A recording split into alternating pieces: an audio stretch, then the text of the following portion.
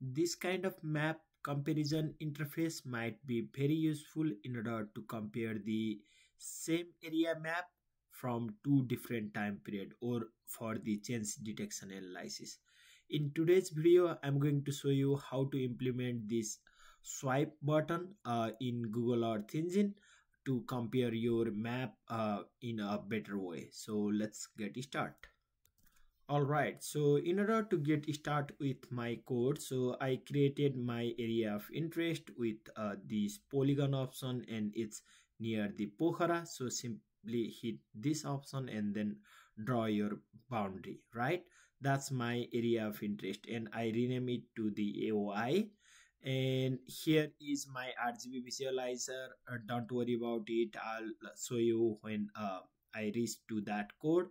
And here is my dataset. So for my dataset, I use the Copernicus S2 harmonized dataset, and then I filter the date from 2018 year, and then I also filter the cloud pixel percentage up to like 80%.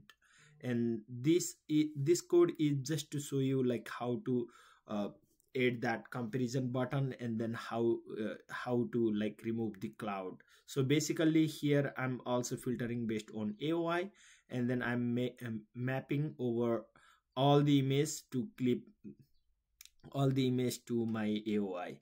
And here my required band are 432 and maybe the 8 is NIR band and 432 is RGB band.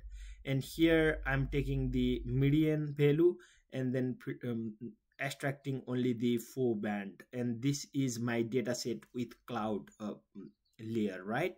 And for the without cloud layer, so basically I map that dataset, this image collection, to like max out my cloud from Sentinel-2 imagery, and that function is written over here. So basically based on like QA bit max, so QA 60 band, so it will max out the cloud and cloud shadow.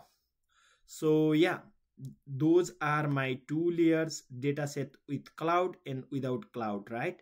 In order to create that split button, you need to create the left map and right map. For example, for the left map, I can use the UI.map function, which will be my left map, and then from left map I'm removing this control visibility, that means these buttons, and then also I'm adding my dataset with cloud in the left map.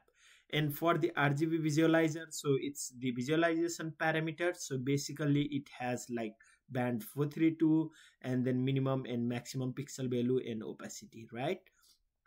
And this is dataset cloud layer. And in the right map, similarly I removed the control visibility and then added the dataset with cloud layer, and same visualizer I'm using in both like layers. And then this is dataset without cloud, right?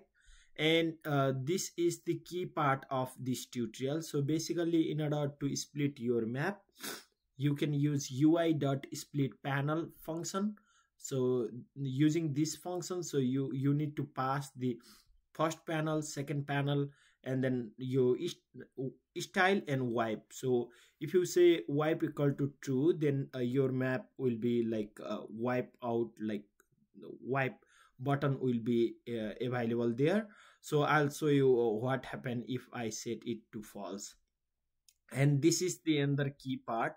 So basically in here, so I'm creating UI root.widget, and then I'm resetting my panel to the like this on to the split panel. So basically it will automatically like add the split button.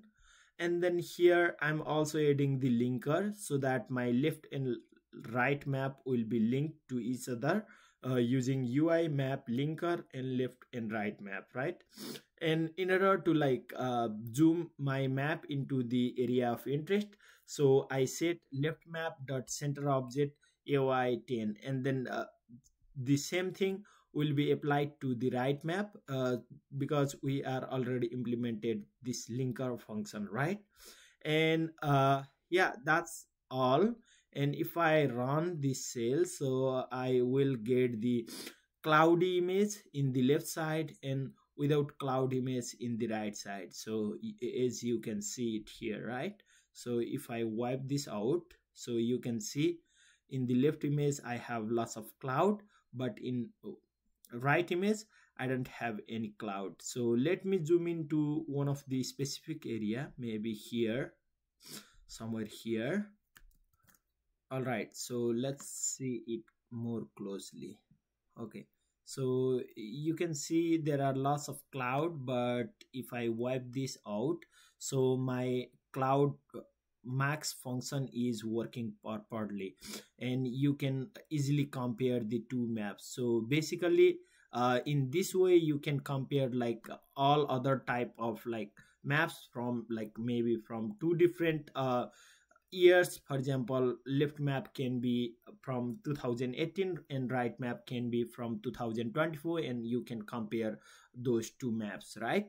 And the other thing I want to show you is if I set the wipe to the false, then basically I'll get the two map interface representing same area.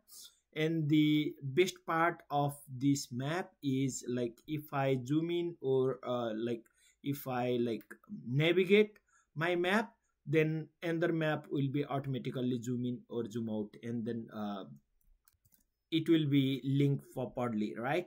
And yeah, for example, if I zoom into the same area, then you can see the same area in both interface. So this is another alternative way of like comparing your map. So yeah, that's all about this video. I hope you enjoy it.